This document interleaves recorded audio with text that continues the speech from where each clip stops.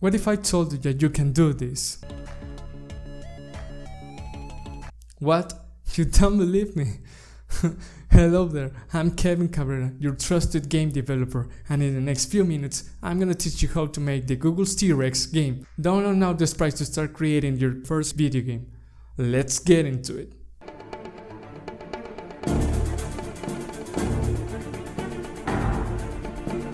First things first, the software used to start coding this project is Visual Studio. This software is an IDE, compatible with multiple programming languages, but for this project we are using C. Visual Studio features an interactive console and provides code suggestions, making our code writing more efficient process. Once in, we can rename the title of the form to start importing the sprites and the background color. Let's start adding some components, the floor, which is the color too. Now we add 3 more components, 1 for the T-Rex and 2 for the obstacles. We're going to select the corresponding sprites and select auto size.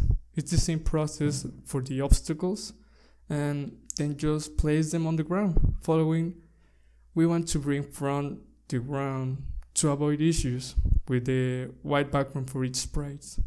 Once set, let's tag the obstacles and rename the T-Rex sprite to call them later on the code. Next, we add 1 label for the score, and with that said, we need a timer as well. After this, we are creating a main game timer event. In the properties of the same event, find the key down and the key up to create the event. Now, in the code window, we define variables we're gonna be using. The random class is for creating a random maximum or minimum number. Here we find the first function, and this is a default function that is telling the code to initialize all the components available on the form of the game. So we want to link this same function with the game reset function, so whenever the game loads, the game reset function loads as well. Now we are creating a for each loop for the obstacles, identifying and moving them away. Thereby, once they disappear off the scene, are gonna start coming back in. For the if function, if x is a picture box and it has a tag of obstacles, it will take the position integer previously defined, and it's saving the size.width of the form and adding a random number between 500 to 800 to move the obstacles between that pixel range. We want to move the obstacles further to give more time so the player could react on time and jump over the obstacles. For the key down event, if the space key is pressed and the variable jumping is false, since we don't want to be jumping all the time, we need to go down. That's the reason for this configuration, and that's all for this event. So far so bueno.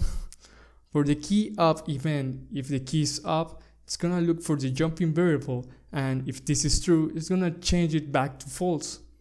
Right here, we are creating an if function to call for the game reset function. Therefore, if our key is pressed and if the game is over, then it will run the game reset function, starting the game again.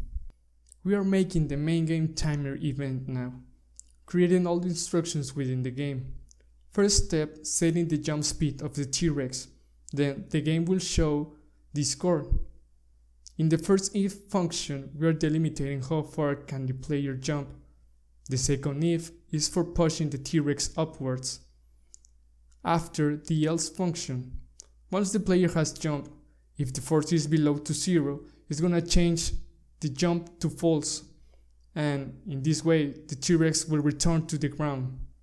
Another if function is needed in case the T-Rex goes below our initial Y position, in order to return it to its default Y position. Now, we must configure the obstacles movement. For this purpose, we create a for each loop. If X is a picture box and it has a tag called obstacles, it's gonna move at a certain speed. Afterwards, we create an if function to respawn the object after it has left the scene. Very similar to what we have done in the reset function, but here we are changing some variables. Additionally, we configure the score. When the obstacle has successfully left the scene on the left, means that we have jumped, adding points to the score. But we must create an extra if function for the collisions. Once the T-Rex intersects with our X, in this case our obstacles, it's gonna stop the game timer, denotating game over. Moreover, it's gonna change the T-Rex for the dead T-Rex sprite, plus showing our score on screen with the message restart the game. At this point, our game will be done, but just for fun, why don't we increase the speed once we hit certain score? Let's get into it. We want to create a simple if function, so if the score is greater than 10, the speed will increase from 10 to 15, putting into the game a little more difficulty. There you have it, your first video game done. See, it wasn't rocket science. Smash up the thumbs up, comment down below and follow us everywhere. For me that's all, and remember, I'm Kevin Cabrera, your trusted game developer.